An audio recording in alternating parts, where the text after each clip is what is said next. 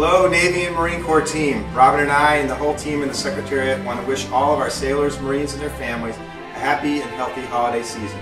Remember to be safe and to look out for your brothers and sisters and their families, particularly those who will have an empty chair at the holiday table.